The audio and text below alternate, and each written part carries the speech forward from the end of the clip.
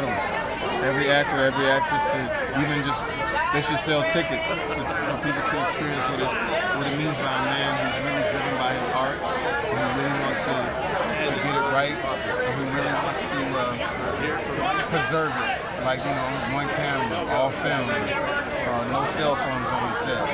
Jamie, stop being Jamie Fox, come be the character. School almost, but at the same time fun.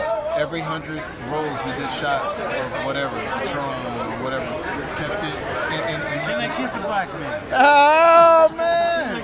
What's up, baby? I'm Jewish, man. Hey, man.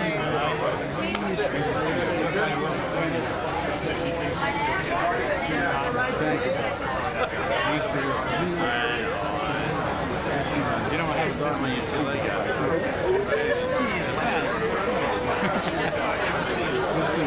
Incredible comedian. His comedians are all stick together. Absolutely. Big fan. I mean, talk about just being at the Ziegfeld, being in New York, you know, showing this. Well, here's the thing. It's like, you know, I've been in New York a handful of times.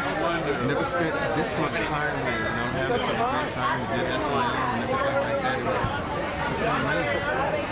Humble. Now, why are you such a fan of Quentin's movies? You know what I think it is? It's like you don't see a lot of directors out there that can do 3 or 4 things at once. You can write, you can direct, he can put you in school, and he can make you a star. He can absolutely change the trajectory of your life. Like, I constantly send him emails like, man, I don't know what to say, thank you again. Because when you're an actor and actress, you want so badly to keep working, but you want to work a certain way.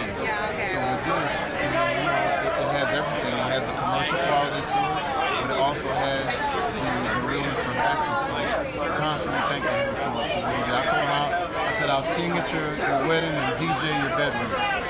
And also, he assembles such great actors. Listen, the best actor. I mean, what he did with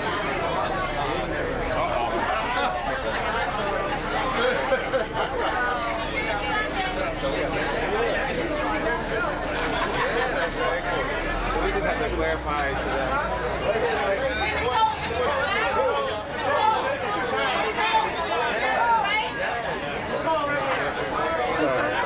I know, I was about to blow my whole hamstring out. Your seat held up. Yeah, I was just asking about his ability to put together such amazing people. I can't speak enough about it. With the subject matter that he deals with, and how the movie performs, and how he puts the actors together, and how much love that he has for actors. You know, they may not be the top, you know. He goes and finds those guys that he likes, those guys that he knows. When you see Don Johnson in this movie, it just warms your heart.